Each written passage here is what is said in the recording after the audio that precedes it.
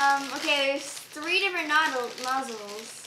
It's like a 3 flavor candy. Oh, okay, I was correct.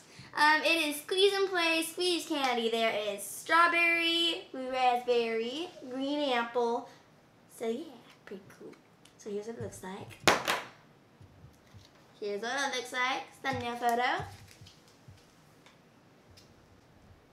So let's try it. Gotta figure out how to open it first. What?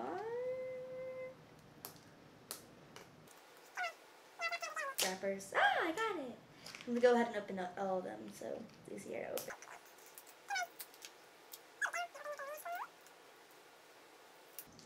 There we go. So let's start with green apple. Ooh. Sort of looks like the Gabagoo, I think this is called. So links right here.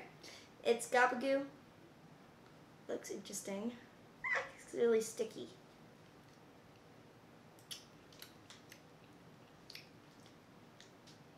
It's not sour, it's like really sweet. Sort of tastes like watered down green apple Jolly Ranchers, but way better than green apple Jolly Ranchers. You know what I mean? You know what I mean? It's like a syrupy type, like scent thing, whatever it's called. So yeah, I rate it about 7 out of 10. It's pretty good. So now we're gonna move on to strawberry.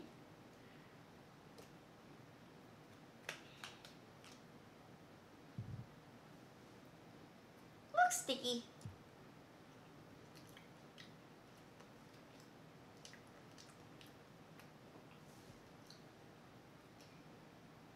So it's cherry, I know that. It tastes like one of those like weird little like off-brand lollipops. Like the ones that come like little heart bouquets and stuff like that. That's what they taste like. It tastes like one of the weird watered down strawberry fake flavor. I like it though. It's extremely good. I rated it 8. Now let's move on to blue raspberry, which y'all know is my favorite. So let's try it.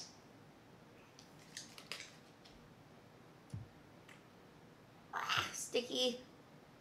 Sort of like a hot glue gun. There's strands everywhere.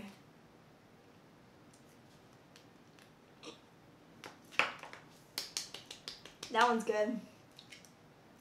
That's really good. I like it. I rate that one 9 out of 10. It actually reminds me of a blue raspberry Jolly Rancher, but in syrup form.